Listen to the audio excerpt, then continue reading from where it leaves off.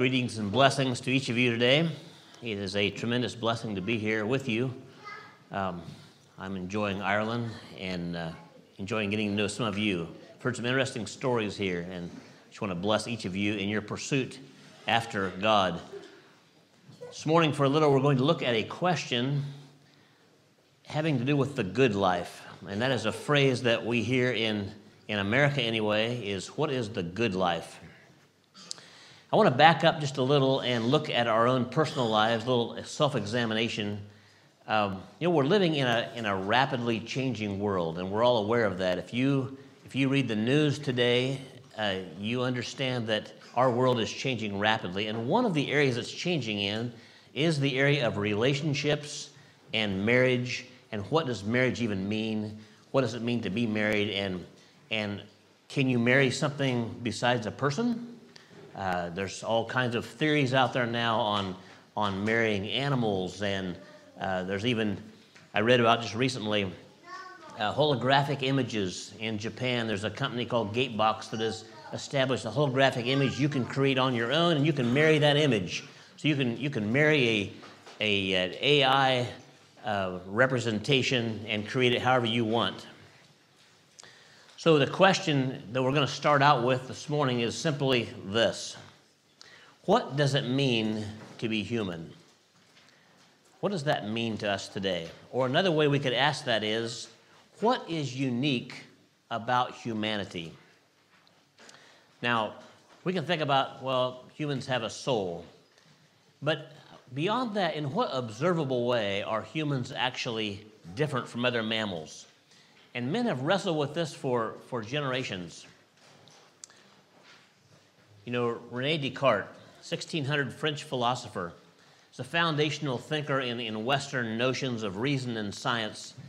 And he came up with the saying that I think, therefore I am.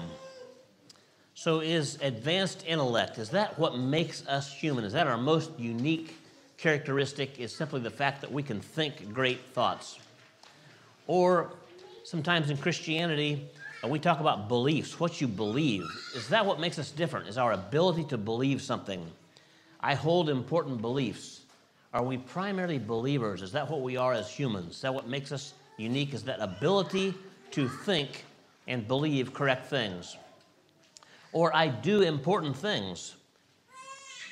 It's like I've lost my... Are we primarily doers? It's blinking out.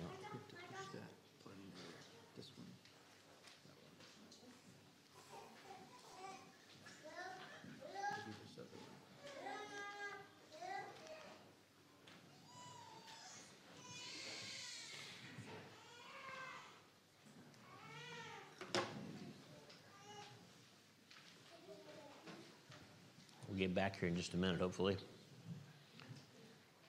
Let's try it again. There it goes. We'll try it again. So is the fact that we simply do important things. There's no other creature we know on earth that's done more than humanity has. You can look at buildings, you can look at all the things that men have developed.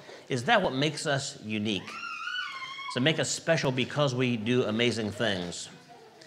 I want to propose that humans are actually more than thinkers, believers, or doers. All these distinctions are very true. But the Bible indicates there's something else about man that makes us very, very unique. It separates us very distinctly from other mammals. It's simply this. Created in the image of God, humans are lovers. All of us love. God is love. His very nature is love. That's who He is. We've been created in His image, and therefore all of us love. As humans, we have loves. It's part of the inherent part of who we are. It's just simply the fact that we love. And every love has an object or an aim. There's always something that love is aimed at. So humans engage at a heart level, not just with minds thinking or hands doing. And even though love is not something we see, it's something that's very, very strong. It moves people to do things they would not ordinarily do, simply because they love. What we love, desire, and worship defines who we are. Even as humans, what we love really defines that. And the Bible says this in different ways. Proverbs 4:23 says, "Keep thy heart with all diligence, for out of it are the issues of life." The NIV says this, "Above all else, guard your heart, for everything you do flows from it." So what you love down inside you, your deep loves, actually have a huge impact on who you are as a person. They're going to impact what you're doing and where you're going. Now, I mentioned earlier that love has an aim. Loves and longings have some kind of target they're aimed at always. For love to even exist, there has to be a target. There has to be an aim for it. And so for centuries, philosophers have wrestled with this. Men who were not Christians understood this. There's something inside of us that gives us purpose for living.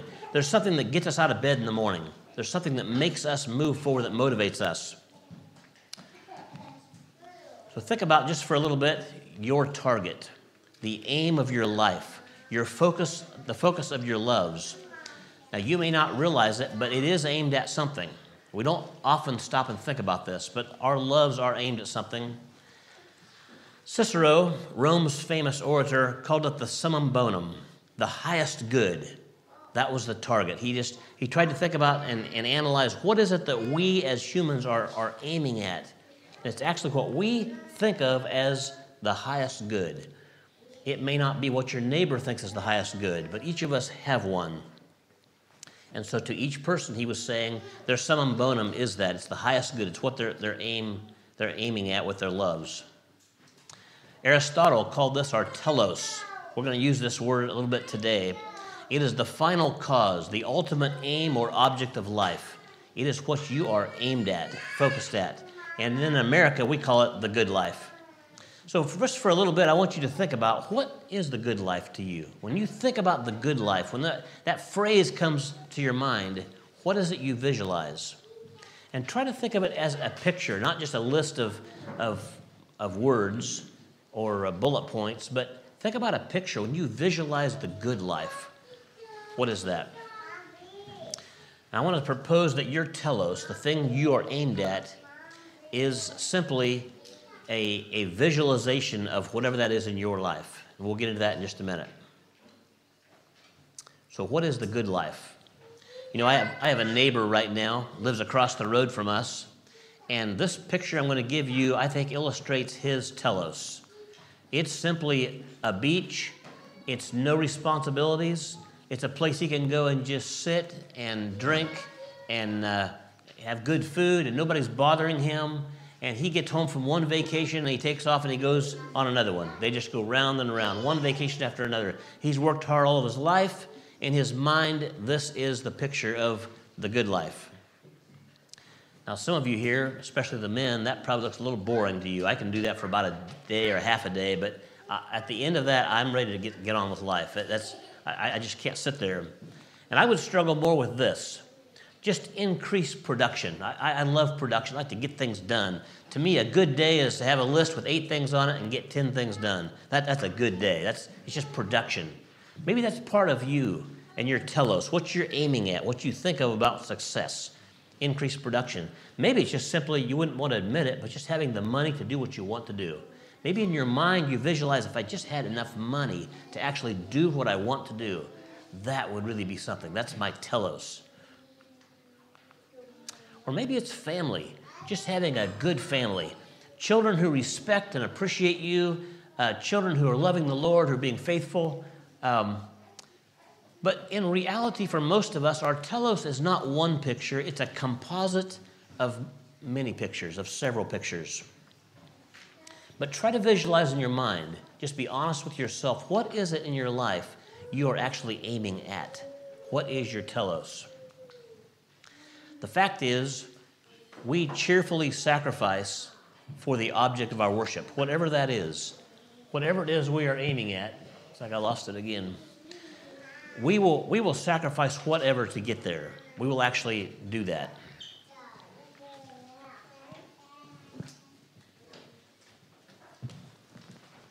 Try HDMI again.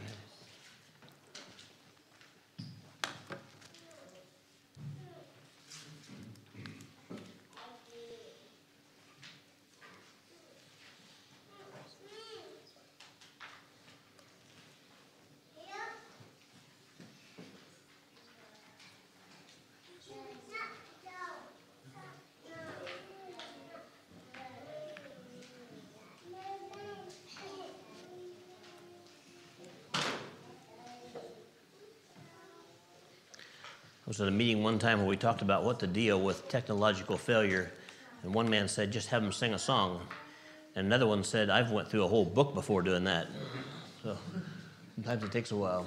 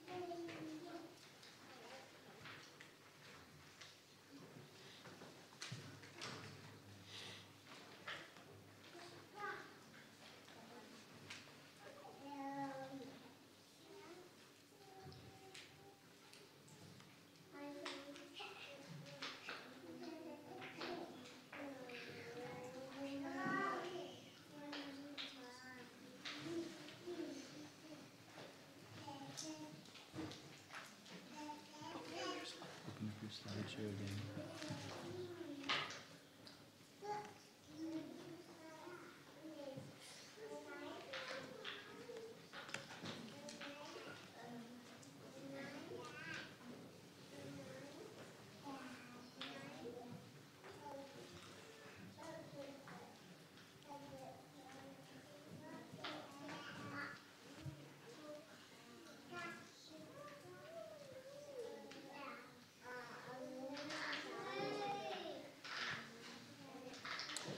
Is there a chance it's my computer?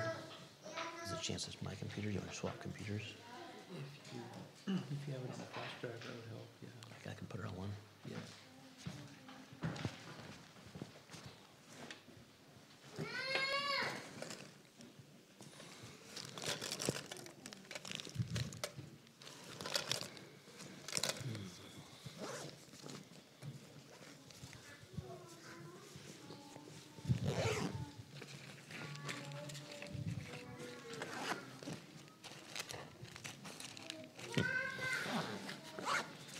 Find your flash drive.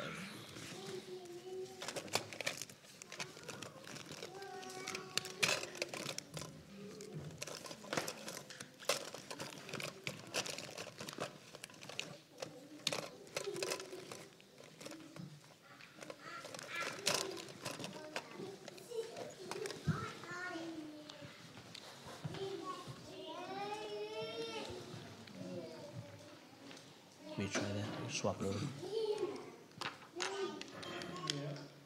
It's up again, but it's probably going to crash again. Oh. Let's keep going for right Okay, now. all right.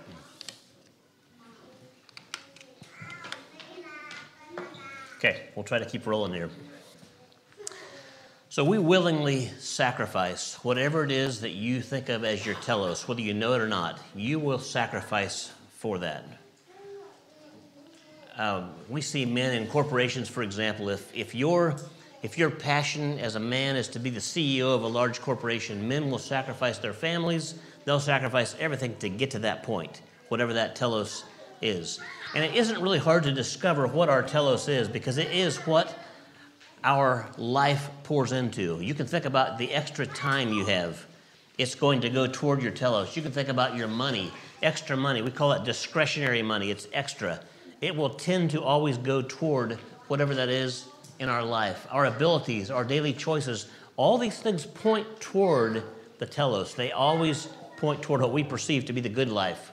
Our thoughts, our loves, our desires, our longings, all of that tends to go in that direction. So, even though we're not aware of this, that is where our passions go. But where does this telos come from? Where does our perception even of what the good life is, where do we get that? You know, there's many factors that determine the good life, that picture we have in our mind. But one of these are simply our culture. Culture tends to shape telos. And this is formed at a very young age with children. They're picking up all the time what's important to them. They're picking up what's important in the culture around them. And we're shaped both by external culture around us and by internal culture within our church communities, within the people we're with. Let's start a little bit with external. What we read, what we watch, what we listen to forms this telos. It forms the good life. It forms our perception of what success looks like. And our consumption of media really impacts what we view today as the good life.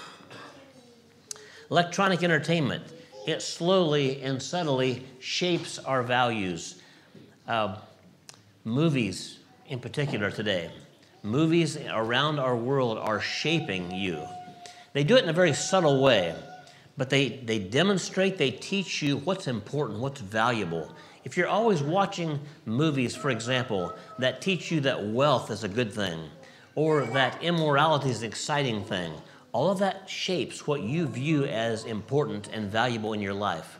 And without us realizing it, we gradually take on our culture's telos. That's very powerful in our lives. Advertising. Advertising encourages a materialistic telos. It's designed to create discontent, dissatisfaction with life.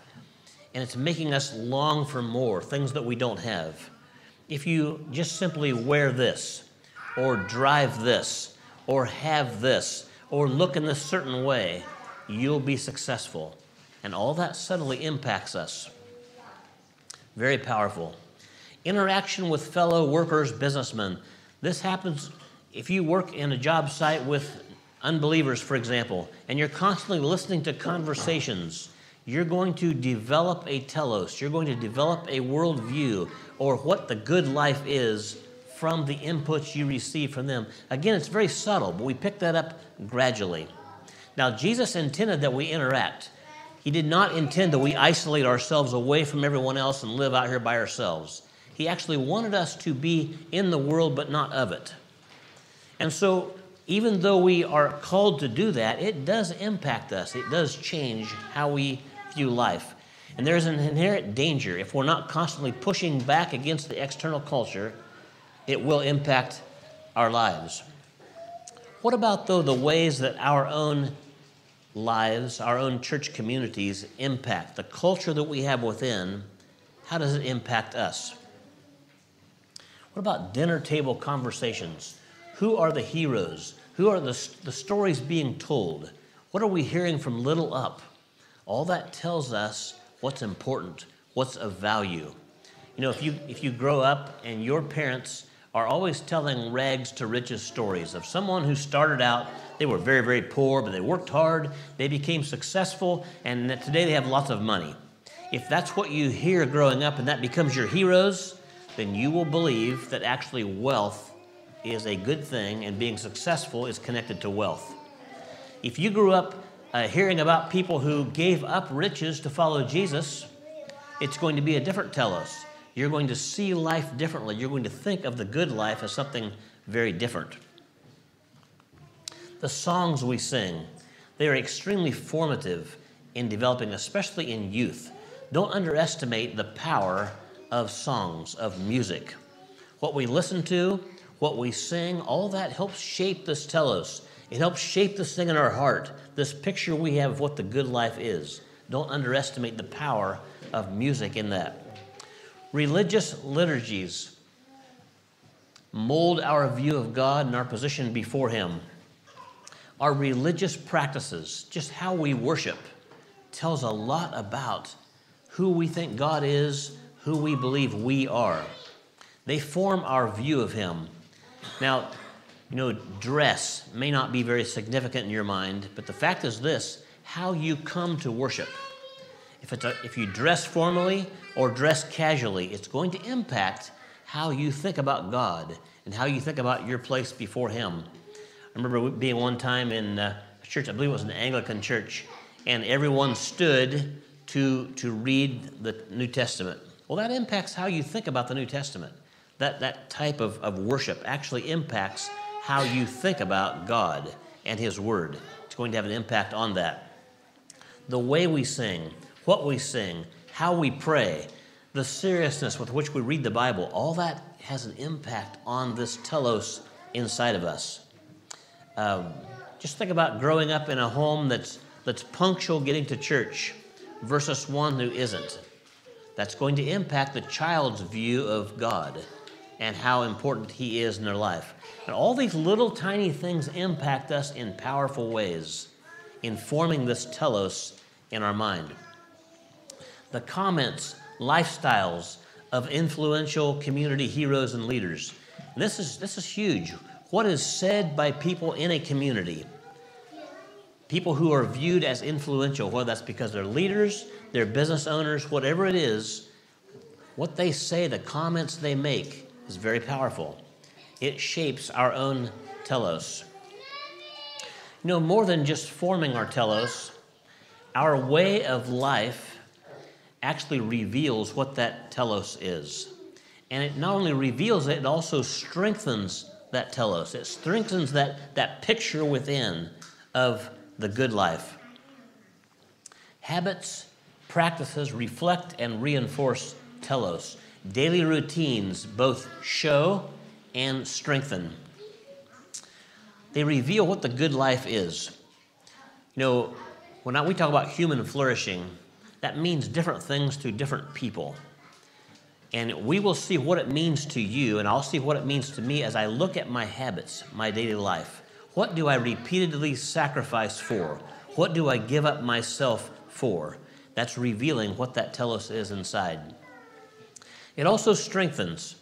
Have you ever noticed that children who are born on a dairy farm, who get up every morning at 4:30 and go out and take care of the cows repeatedly over and over again, almost always throughout their life they have an appreciation, kind of a love for dairy farms. Even though they may get off the farm, they'll carry that with them. There's something about repetition and routine that develops within us, something that's very, very powerful. It's more than just caring about cows. It's actually a love for the whole lifestyle that goes with it. This is true in any area. You find someone who practices soccer every day, they'll not only get better at soccer, they will learn to love that sport more. It'll be part of their good life. It's just part of it. People who grow up in high culture churches where there's a lot of liturgy, it can be very difficult for them to walk away from that because it becomes part of them. The standing up, the sitting down, the liturgy that's involved, all that becomes part of them. Our love grows for things that we engage in. When we engage in things repetitively, we tend to love that. That's also one of the reasons you'll find in the Old Testament there was a lot of feasts, repetitive things they did over and over again. It's why in the church today in the New Testament we have communion. It causes us to love it. It's something we do repeatedly. We engage in it. It does impact that telos, that picture within. Now, we engage in what's called thick and thin culture. There's a book out there by James Smith called Desiring the Kingdom. Very interesting book. But he speaks of both thick and thin cultures. A thick culture is something that's very significant in our lives that impacts our lives, and a thin culture is one that doesn't. We'll look at both those real quickly here. You can think about thin practice. Thin practices are something that's aimed at something different than our telos. It's just routines. It can be brushing teeth. It can be doing things every day repeatedly. It doesn't actually impact our telos. It doesn't really change that. We call those thin practices. But there's thick practices that play a significant role in shaping our telos. Worship liturgies, shopping at malls, the use of technology. These are thick. Now, some of these you may think, shopping at a mall or shopping at a big department store might not really impact me. But there are some things that do that we don't think about. If in the evening you tend to sit down to relax and you pick up a catalog there that has sporting goods, that actually is a very formative thing in your telos. You keep doing that over and over again, it will actually change and create more of a love for sporting. You can think about financial things. If your tendency is in the evening to sit down and just read articles about finances, about people who are successful, about corporations that started out and have succeeded, you keep doing that over and over again, it will strengthen that love for finance. That's just how that telos is developed within us. Electronic entertainment is something. Pulling up something on your phone all the time and looking at it. It actually shapes and changes that inner telos within us. And it does it in not only in wealth, fashion, for example. It will create a picture in you of what a successful person actually looks like. It impacts us in that way. What pleasure is, what status means, what values are, all those things are shaped by these little inputs that happen over and over again, especially in thick culture. Now, our challenge is this, and a good part of this book is written about this. Our challenge is many of the things we think of as thin culture are actually thick. They're actually shaping us in ways that we don't understand. And so when you do something repeatedly, be aware there's a very good chance it's shaping that picture you have within of what is valuable, what the good life actually is. We develop ruts in our mind. Certain actions become automatic. Now, God made us in this way for a good reason, because there are things. Have you ever noticed if you drive a car, how you can drive for quite a ways and not even realize where you were at? Your mind was off on something else. It's because your mind has developed a pattern, a way of thinking of driving, of thinking about driving without being conscious of the fact you're driving. That's a good thing. It's a way you can actually think about two different things at one time. But the problem is if these ruts in our mind are developed in wrong patterns, in wrong ways, it's very difficult to change that. Several years ago, we did some remodeling in our bathroom at our home, and we changed things around in there, and where I normally go for my clothes, we moved that. And that's probably been 2 or 3 years ago that we did that. And still to this day, when I get out of the shower, if my mind's on something else, I'll go in the wrong direction to get my clothes, because I have a pattern in my mind of where to go to get my clothes that's wrong now. It simply was shaped over time, repeatedly going to that cabinet, that's wrong now. That's how our minds work. It's good, but can also be dangerous. Neuroscientists tell us it's because our brains form predictable pathways. We can brush our teeth, we can drive a car without giving much thought to that. And our telos then motivates our decisions. These choices become habits, and then these practices, especially the thick ones, strengthen that telos. So it goes around and around. So we're developing our telos, then our telos causes us to do certain things. We do that repeatedly, and that strengthens the telos. And that is simply why, once developed, it's very difficult to change our telos. Very difficult. Once you have a picture in your mind of what the good life is, it's very, very hard to change that. I remember years ago hearing somebody say that they've heard people who make radical life changes. They know they're going this way in life, and suddenly maybe they're inspired by Scripture, by God, moves in their lives, and they turn around and they start going the other way. But this person told me he'd never, ever seen someone over 50 years old do that. And the reason is because once that picture of the good life is established in there, it's very difficult to change that. Very hard to change. Almost like cement. Our picture of the good life hardens, and it's very difficult for us to see something else. No wall is too high. Once we establish a telos in our life, once we establish the picture of the good life, we will find a way to get there. You know, this telos, the reason it's so serious, the reason that picture you have in your mind of the good life is so serious, is we will find a way to get to it. When you have that established in your mind, when you have a picture in your mind of what the good life is, we will find a way to get there. We are extremely creative and persistent in our pursuit of telos. We can resist any argument. We can debate anything. We'll find flaws in rational logic even if we actually want to get there. We're very creative. We'll walk through a couple examples of that. We're very creative in getting there. Telos trumps logic and sound reasoning. Good logic, you can give me good logic, but it will not keep me from pursuing my telos. It won't. Brotherhood counsel, even if everyone else in my congregation disagrees with me, if in my mind I have a picture of the good life, I will be able to get around it somehow. I will find a way to get there. Clear scriptural instruction. Even if there's direct biblical teaching, if I want to go after that picture, which I do, I will go after it. Let me give you a few examples here. You know, in America right now, we call it American nationalism. It's a connection between Christianity and American life. It's a pull between. If I was raised in a Christian home, and my picture of the good life is simply Christian nationalism, and all my life I grew up both hearing about Christianity and about men who fought in the American military, and I merge those two together. If that's my picture, then God and country to me is a beautiful thing. And that is my telos. I will go after that because I perceive that to be a beautiful thing. And I could be reading my Bible someday and come across a verse like this: my kingdom is not of this world. If my kingdom were of this world, then would my servants fight. That's a pretty strong statement. And you would assume that anyone could read that statement and say, I need to stop. Something's wrong here. I'm going a wrong direction.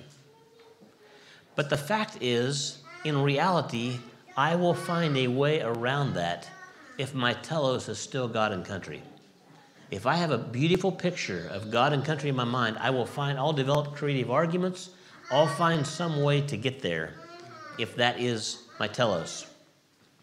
If I was a young woman, and this is a picture of the Christian lady who first shared the gospel with me, and that's my picture of Christianity.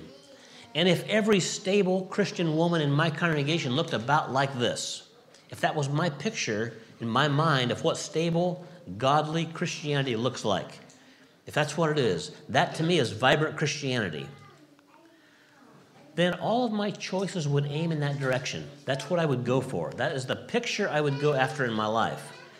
And I could run across a verse that said something like this: let her be covered, or not with gold or pearls or costly array. And you can think of lots of verses you could plug in there that might be a stop to me and say, whoa, wait a minute. But you know, the reality is, it probably won't make me stop. I'll find a way, because in my mind, the good life, the picture of Christianity is contained there. We are extremely creative in circumventing anything that gets between me and my telos. Whatever that picture in my mind is of godliness, whatever that picture is of vibrant Christianity, whatever that picture is of whatever, if that's the picture of the good life in my mind, I will find a way to get that. We are extremely creative in doing that. And the oftener we do it, the oftener we circumvent whatever verse that is, whatever counsel we have, the easier it is. Telos trumps clear biblical warnings. We're very creative even bypassing biblical warnings. We can read the Bible and find a warning that directly attacks my path, and I'll find a way around it. Let me give you an example. If I believe that production and wealth are really a part of the good life, I need to have a lot of money, I need to have production, like I mentioned earlier. If I really believe that, and that's the picture I have out there, then that's what I'm going to pursue. That's what I'm going to go after, because that's what's in my heart. Even the words of Jesus won't stop me here. I can come across a verse that says, lay not up for yourselves treasures on earth, or, but they that will be rich fall into temptation and a snare. Now, if I had never heard of this teaching of Jesus, that would definitely stop me. It would surely stop. Those are pretty sound words. But if my picture actually is the good life is over here with money and production, I'll find a way to get there. Eventually, those verses are not even a speed bump for me. I'll just go right through them, hardly even read them, because I'm pursuing the good life. What about this one? It's easier for a camel to go through the eye of a needle than for a rich man to enter into the kingdom of heaven. As long as accumulated wealth is part of my picture of the good life, I'll get there. I'll find a way to do it. Or production, business, schedules, timelines, just busyness, all of that. Again, it can become our telos. It's as a man, that's what I'm after. I want production. And I can read a verse that says this: and the cares of this world and the deceitfulness of riches and the lust of other things choke the word, and it becomes unfruitful. Again, it's a warning against the very thing I'm doing. But regardless, I will find a way around this. Now, all this I just said, we see it so easily in the lives of others. It obviously applies to them. We can see people who are wealthier than we are. We can see people who are more productive oriented than we are. We can see people who are more fashion oriented than we are. We can find people that are, all those things that obviously applies to them. But when it comes to my own life, it's different. It just seems a little different to me. We are very, very creative. And the fact is that no wall is too high to keep me from finding a way to get to that good life, that telos that I'm after. Now, when Jesus came, he didn't come with a lot of rules. He did come with something else. He took direct aim at our telos. He took direct aim at what we view as the good life. And following Jesus requires a change in this telos. It requires a change in what we perceive to be the good life. In fact, following Jesus equals a renunciation of loves. It requires a new telos. So back up for just a minute and ask yourself, when you think about Christianity, what is Christianity in your mind? What is that? How would you define Christianity? Is it agreeing to certain doctrinal concepts or beliefs? Is that what Christianity is? Now, it includes that. I don't propose it's much more than that. It's much greater than that. Is it living differently? Is it a change in focus? Is it obedience to Jesus? Now, all of us believe that. We believe it changes all of that. We believe that authentic Christianity does require obedience to Jesus. But I want to propose it's much greater than that. It's much greater than just obedience to what he said or beliefs or head knowledge. It's greater than that. It actually impacts our loves. It impacts that telos within, that picture of the good life. Jesus took direct aim at this in his teaching. Consider for just a little bit the message that Jesus delivered.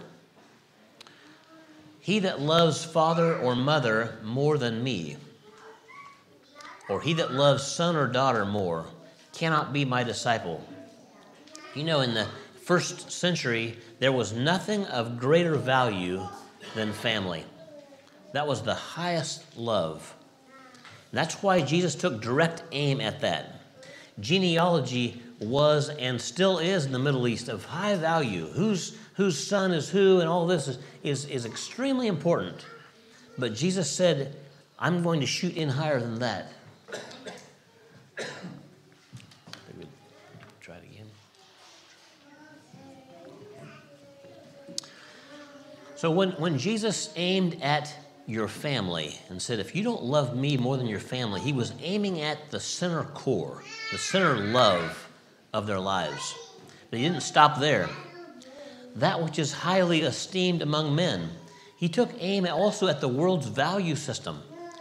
Do you find yourself impacted by the world's value system? I do. I was a building contractor for years. And here, it's been several years ago, I saw an article called $100 Million Homes.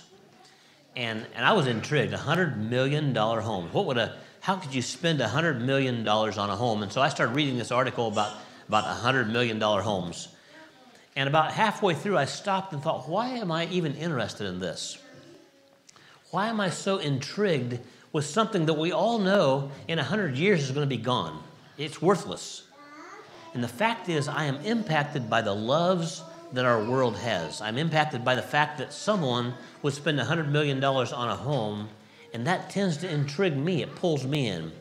But Jesus said, if you are esteeming things that the world esteems valuable, simply because they're saying it's valuable, that's an abomination to me. We are impacted by that. All of us struggle in different ways with this one, but Jesus wasn't finished. He said this, he that loves his life, his own life, shall lose it. Again, that's aiming at that center core of our loves, what we actually love. love of self, love of reputation, self-protection. Do any of us struggle with that one? Well, all of us struggle with that one. All of us struggle with protecting self. And yet Jesus was saying, if you don't love me more than that, you can't be my disciple. And just in case he missed anything else, he had this one. Whosoever forsakes not all that he hath. In other words, that's everything.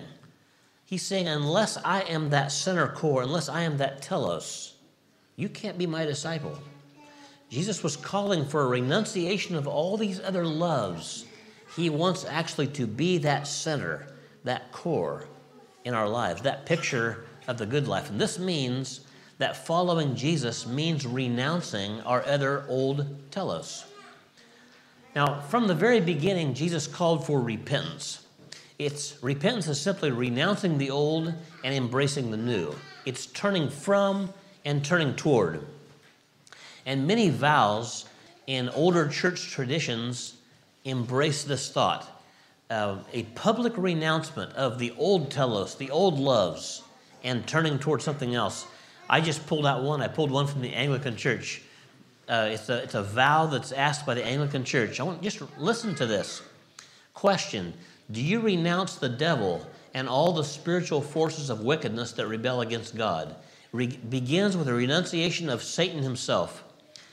Question: do you renounce the empty promises and deadly deceits of this world that corrupt and destroy the creatures of God?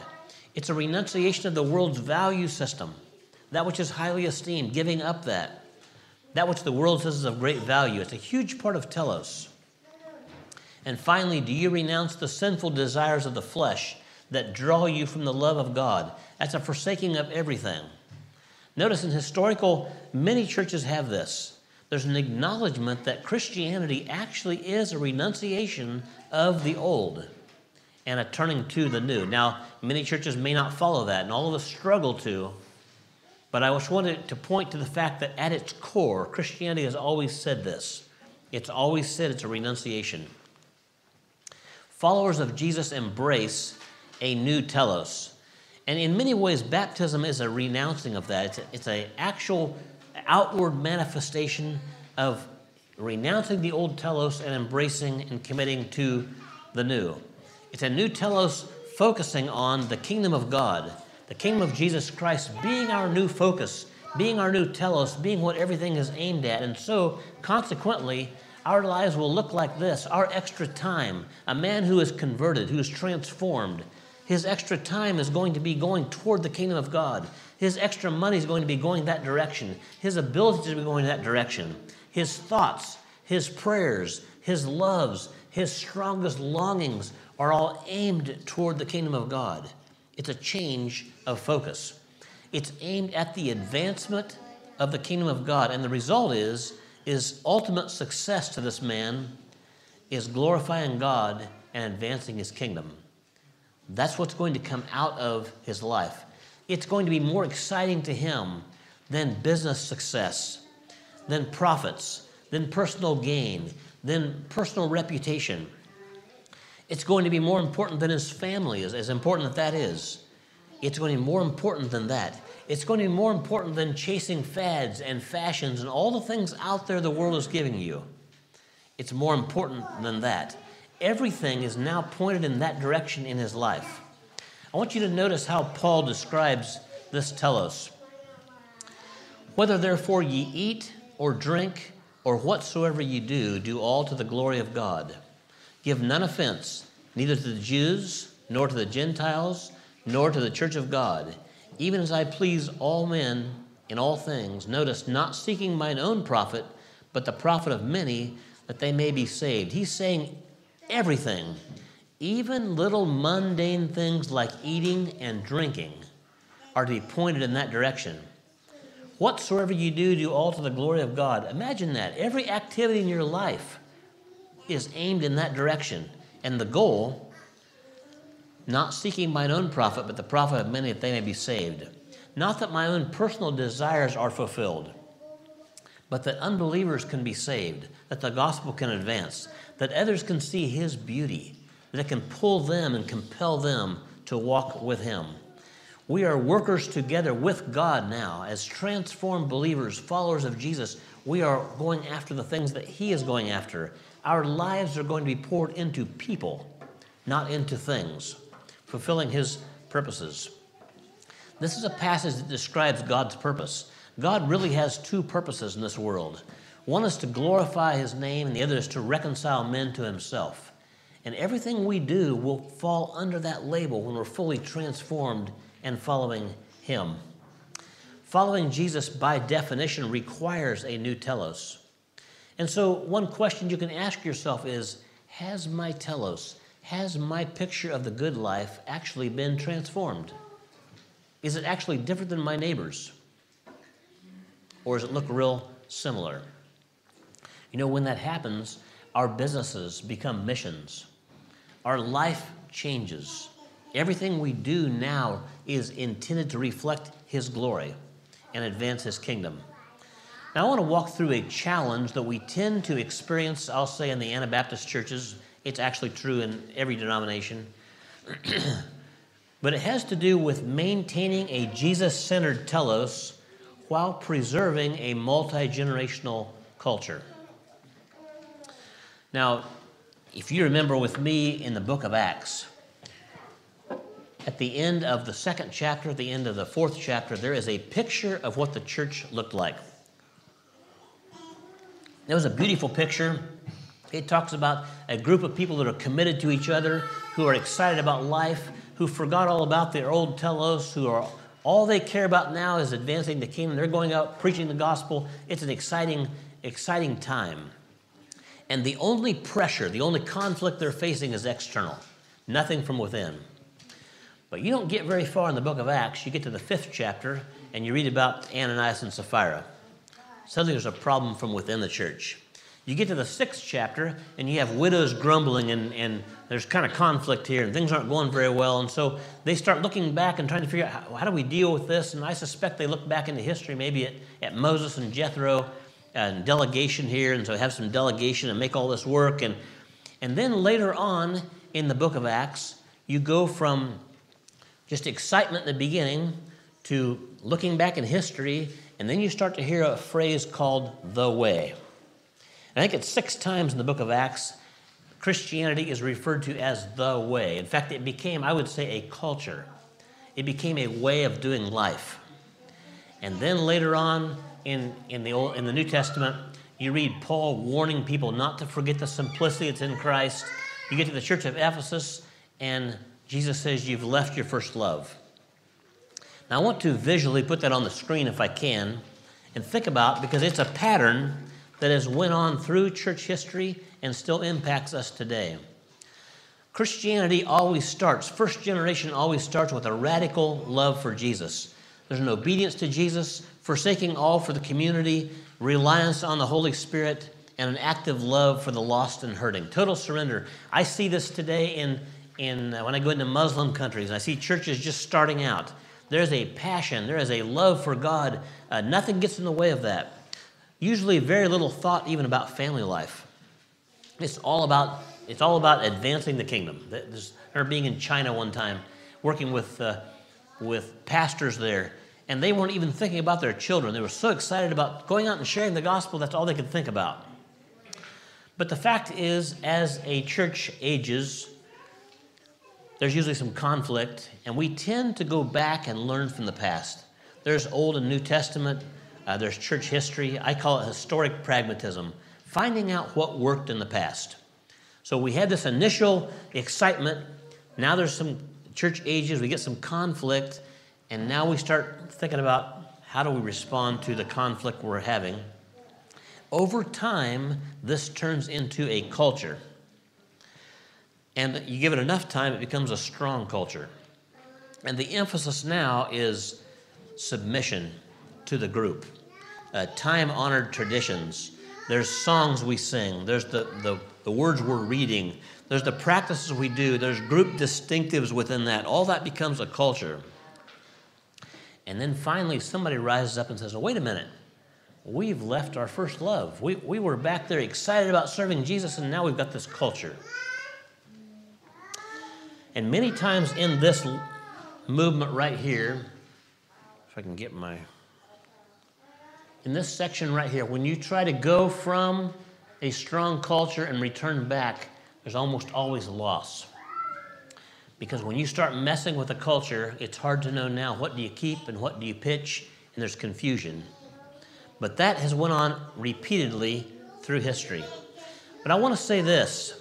I drew this as a three-legged stool because the reality is if you want a multi-generational church, you actually need a strong culture. Strong cultures are essential in business life. They're essential. It's not just Christianity. You can look at Judaism. You can look at Islam. The groups with the strongest culture, the most radical Islam, are actually the ones that keep their children the best. Same is true in Judaism. The stronger the culture, the more you have a multi-generational group. That's true in business as well. The problem is we're not wanting just multi-generational. We're also wanting this to be Jesus-centered. We're actually wanting to be focused on Him. And so, just an observation, I want you to think about this, that our challenge has always been to keep that initial focus on Jesus while also maintaining a strong culture. There's always a tension between those two. Now, these three legs on this stool, I believe, are all essential if you want a multi-generational church that honors Jesus. They're not equal, but they're all essential. They're all very important. And one more thought here is, in the final judgment, you don't find anyone that I've read in the New Testament being judged on culture. It's actually this section right here. Were you actually being Jesus to others? Were you actually living out? Were you caring for the poor? Were you doing that? And it's very possible to develop this strong culture over here and actually lose this inner telos, this inner picture of what the good life is. And you can think about multiple places. You can go to the rich young ruler, Matthew 25, where people come before God in judgment. You can think about rich man and Lazarus. It's always, were you being Jesus to people around you? That's the judgment. And yet to maintain that over time does take a strong culture. And that is our challenge. And our telos, I'm proposing today, has to actually include all three of these if you're going to have multi-generational churches that actually do follow Jesus. What do I esteem to be the good life? I want to conclude with this. In your own life, what is it? What is that picture within? You know, this isn't always easy to determine in our own lives. Sometimes it's good to ask others. It's good to have a strong brotherhood, others to speak into our lives. Partly because our hearts are extremely deceptive. We tend to justify ourselves. We tend to see what we want to see. And it's essential that we have and allow other believers to speak into our lives. Give them permission to do that, to challenge us, to call us back.